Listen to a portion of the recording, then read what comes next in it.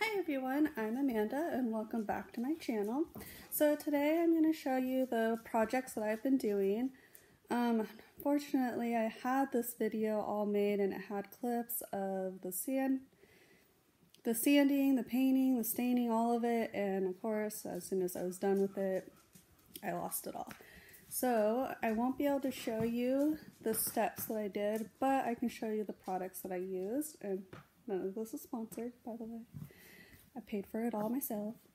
So I'll just go ahead and show you what I've done. All right, so this is the first coffee table. And what I did here was I repainted the sides and then I stained the top gray. So for some reason I'm kind of out of focus, but you get the idea, you see it. So before it was all white and it was like a shabby chic kind of look where they, you know, kind of buffed out the edges and stuff. So, but now it looks a lot crisper and cleaner and just looks so much better. All right, here in my dining room, I took a antique high chair. It was an oak high chair, and I turned it into this. My mom helped me out with all of this too, which was really great. And so what we did was we sanded it all down, we painted and stained it, and then we did the same thing to my dining table and my chairs. Need a little bit of touch up, but other than that, they are pretty good to go. And then here is my curio cabinet that was also sanded down, painted. We painted the little details and then we also stained it all. And then in the back, we used like a wallpaper shiplap. It's like one of those stick-on wallpapers that we use. But this is the finished look. I just have a little bit of detailing touch-ups that I need to do. And then over here, I redid my coffee table and end tables. So before they were like a really dark wood, kind of like how this chair is. That's what the wood looked like. And so we sanded that down, stained the top, painted the sides white, and it just really helped tighten everything. All right, so I'll show you the products that I ended up using. So I used 80 and 60 sandpaper. So here's the 80 sandpaper that was used. And then here was the 60 that we used mainly on the square coffee table, because underneath it, someone had, so it was originally like a wood color, and someone, a previous owner, had painted it black, and then they had painted it white. So there was a lot of layers we had to go through, and so we ended up using the 60 on it. It just made it a lot faster. And then to kind of smooth things out a little bit more, we used the 150. And that just kind of got rid of any of the roughness that the 80 and 60 would have left behind. And then we used two different primers.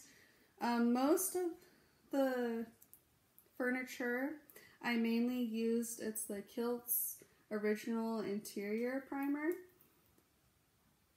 And it dries in about an hour. It works pretty well.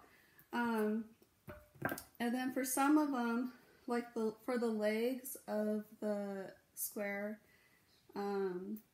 coffee table, we use the Zinsser primer, and that's what that looks like. With this one, you technically don't really have to sand before, but we did anyways. With both the primers, we mainly just got off the shiny varnish on the furniture, but it wasn't as big of a deal because we were going to prime it and paint it. For the staining sections of the furniture, we did really sand it down to bare wood. So for the paint that I use is the cabinet and trim enamel and the semi-gloss from Behr. So that is what that looks like. And the color that I used was Bakery Box. So here's like the information on that if you're wanting to know what white shade I used. And then for the stain, you can't really see the name, Varathane. It's a polyurethane stain, and I use the shade Carbon Gray, and this also dries in 1 hour. It dries pretty quick, guys. So that's what that looked like. It's kind of messy. The top's a little cleaner for you to see. And then to protect the stain, what I used was, I just got a small can of it. Sorry, my nephew tore off the paper on it.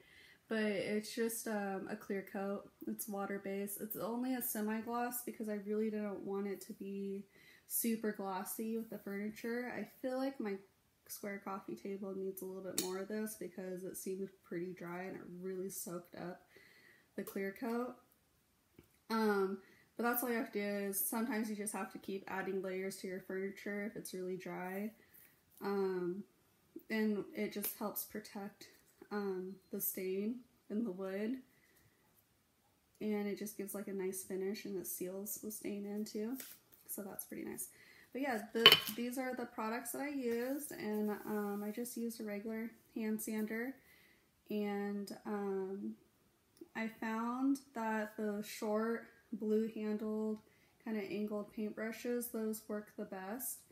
At least for me and my mom, they did. I feel like you just have more control with a shorter handle brush than you do with a longer handle. But for some of the furniture, I've even used the regular paintbrushes that you can get at like the dollar store. They work just fine too. And yeah, so I hope you enjoyed this video. I'm really sorry I lost all the footage. But there will be more coming because I do have more projects that I plan on doing.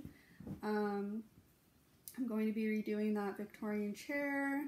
I have bedroom furniture I want to redo. I have bathroom vanities I'm planning to redo.